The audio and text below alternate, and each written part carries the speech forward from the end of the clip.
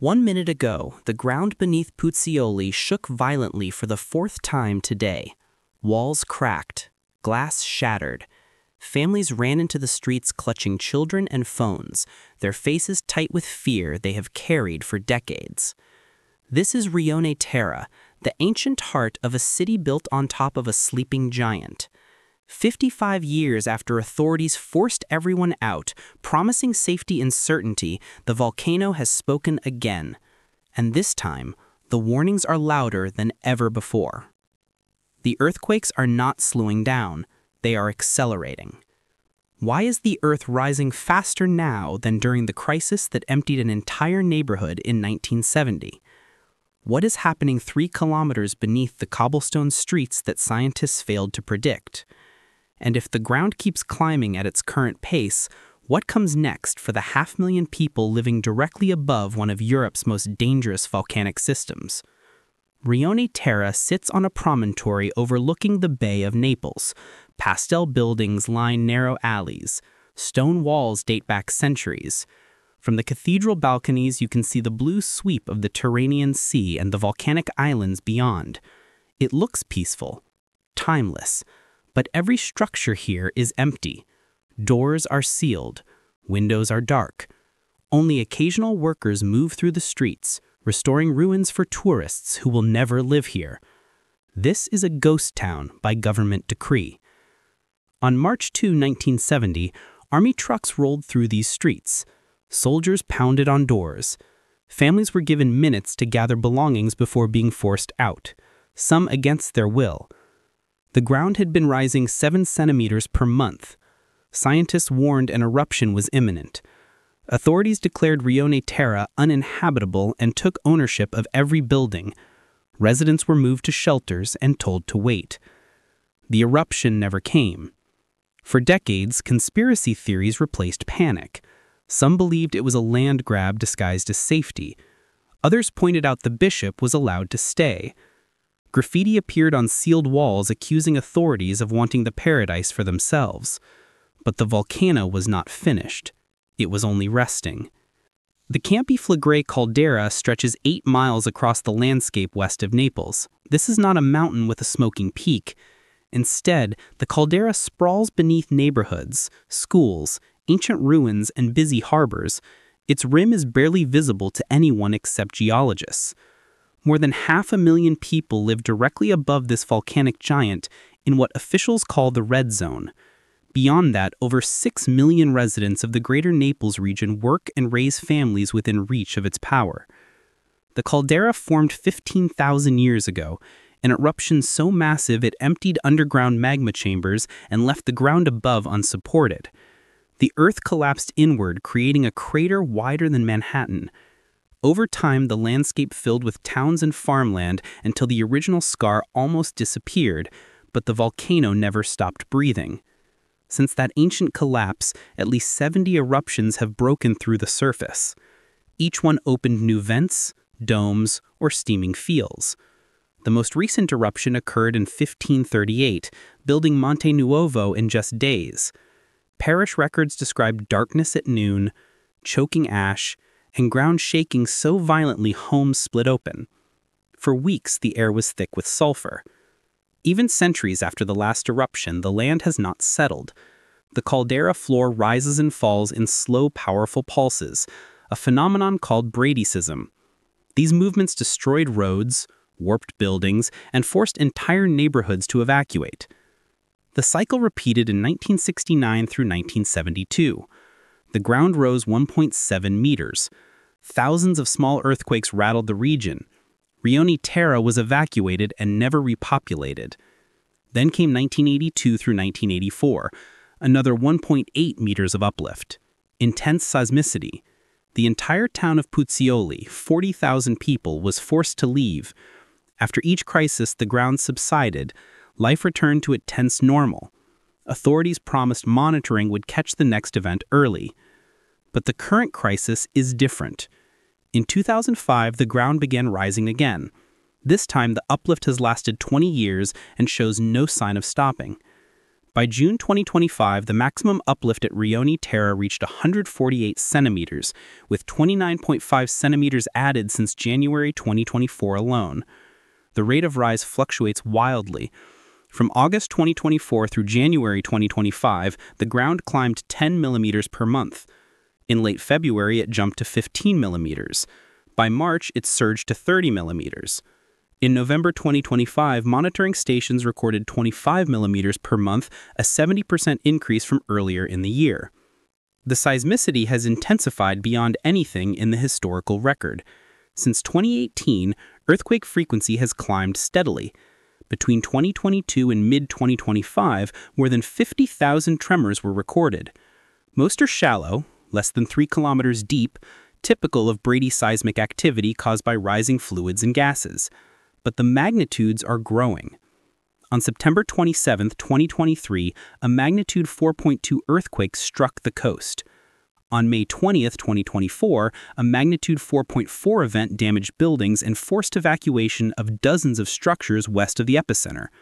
On June 30, 2025, a magnitude 4.6 earthquake hit, the largest ever instrumentally recorded at Campi Flegrei. What came next shocked even the scientists. On March 13, 2025, at 1:25 a.m., another magnitude 4.4 earthquake jolted the coast near Pozzuoli. It triggered a seismic swarm with 44 events in rapid succession. The tremors were felt across Naples. Walls cracked in residential neighborhoods. Families moved mattresses away from exterior walls, trying to find safe corners in their own homes. INGV's Vesuvius Observatory declared the swarm over 12 hours later, but an hour after that, a magnitude 3.5 earthquake struck. The volcano, as one scientist noted, is stronger than logic. Scientists have identified the source of the accelerating crisis.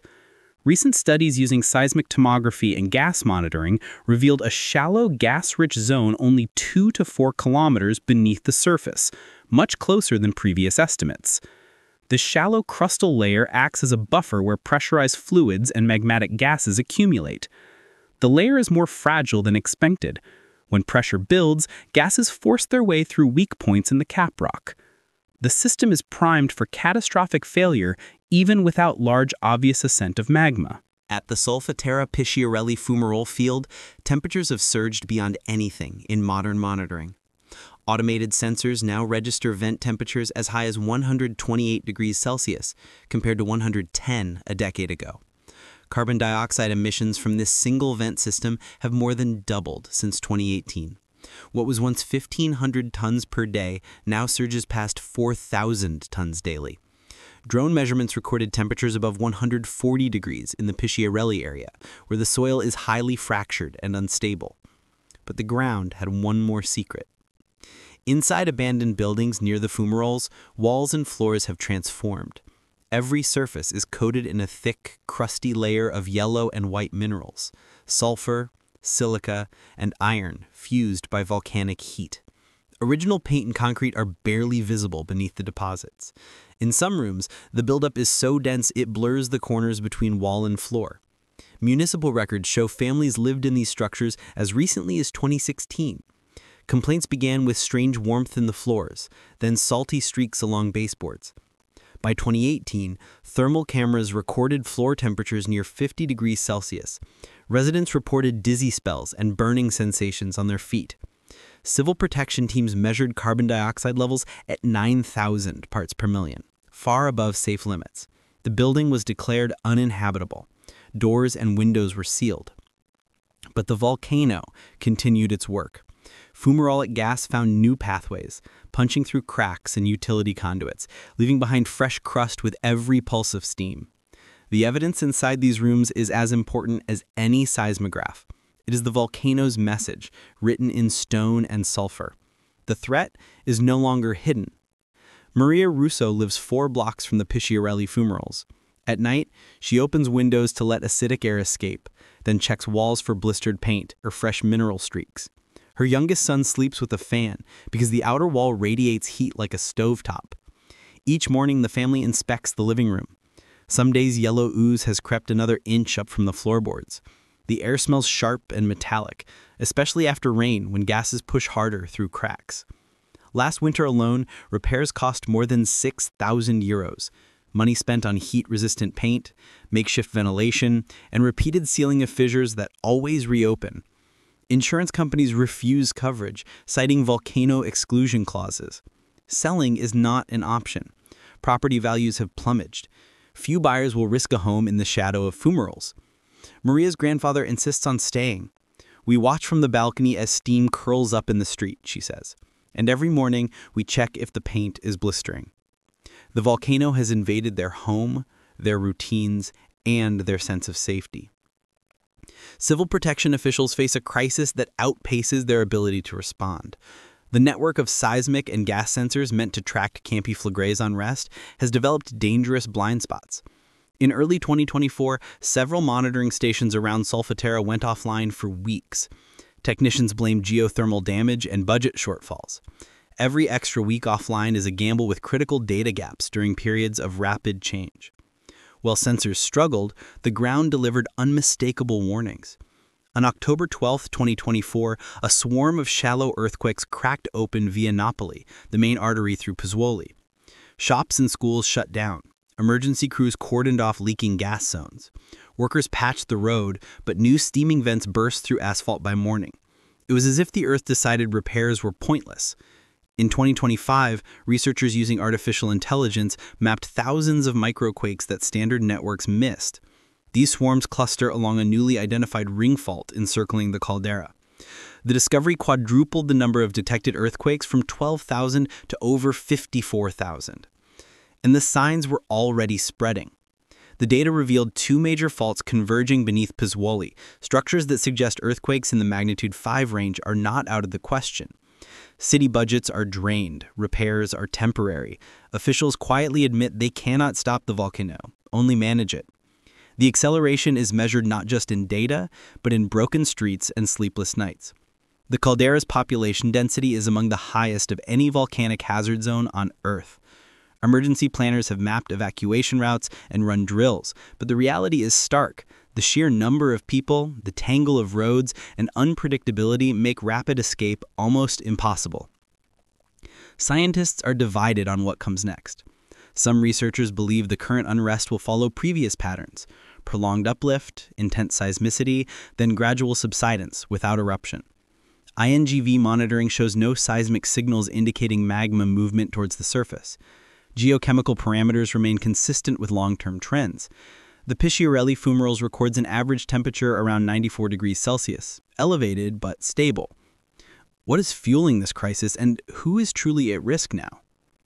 Others warn the system has entered uncharted territory. Studies published in Nature Communications and AGU Advances identify fault activation beneath Pozzuoli, not just elastic deformation. The crust is fracturing under relentless pressure. Very long-period seismic signals indicate a fissure-like structure at 3.5 kilometers depth, connecting the magma reservoir with surface fumaroles. The resonance frequency has remained stable, suggesting the overlying caprock is still intact. But if pressure continues building, catastrophic failure could occur with little warning. The implications are clear. Fabio Florindo, president of INGV, called Campi Flegrei a national emergency.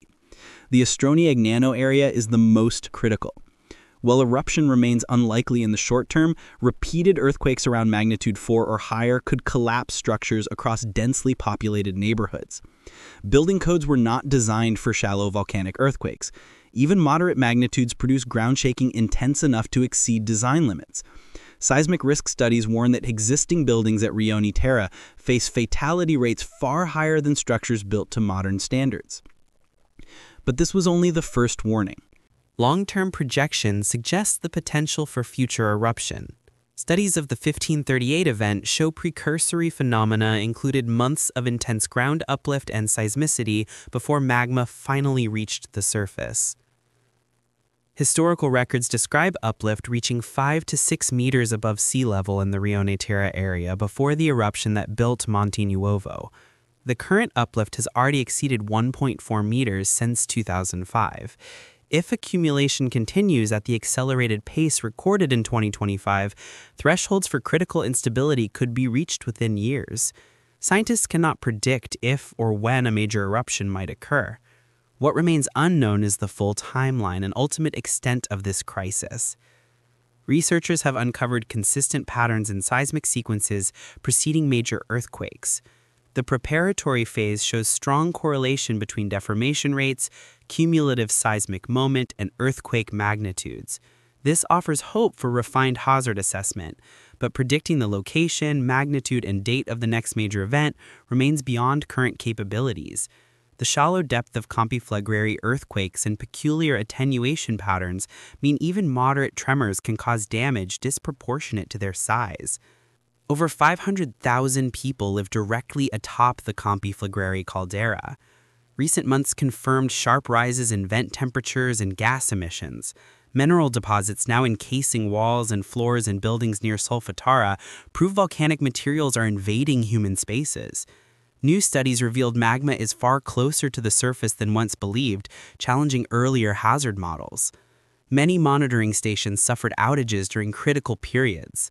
The accelerating pattern of microquakes and unstoppable invasion of volcanic heat into homes and streets are documented facts. The evidence is clear. Campi Flegrei is not dormant. Ancient does not mean safe. The forces that shaped this caldera still move beneath the surface, ready to break through again. Rione Terra remains empty, a monument to a crisis that never fully resolved. Its cathedral has been restored. Tours guide visitors through underground Roman ruins, but residents will never return. Authorities want population density kept to minimum in case of earthquakes or eruptions. Tourists are easier to evacuate than stable residents. The ghost town stands as warning and promise. 55 years after soldiers forced families from their homes, the ground is rising faster than it did in 1970. Earthquakes are stronger and more frequent than during the 1982 to 1984 crisis that emptied all of Pozzuoli. Monitoring networks struggle to keep pace. Buildings crack under relentless pressure from below. Families sleep in hallways away from walls that radiate volcanic heat. Scientists map new faults and discover hidden structures they missed for decades. Civil protection budgets drain on temporary repairs that vanish overnight. And still, the ground rises. The volcano has no memory of promises made or plans abandoned. It operates on timescales beyond human patience, answering to forces geologists can measure but not control. What scientists know is that uplift and seismicity continue. What remains unknown is whether the caprock will hold, whether magma will stall or ascend, whether the next earthquake will be magnitude 4 or magnitude 5. The difference could be measured in collapsed buildings and lives lost. If Campi Flegrei follows the pattern of 1538, what will authorities do when uplift reaches 4 meters? When will they order evacuation of Pozzuoli's 75,000 residents? And where will 500,000 people go if the caldera decides, after nearly 5 centuries of silence, that it is time to erupt again?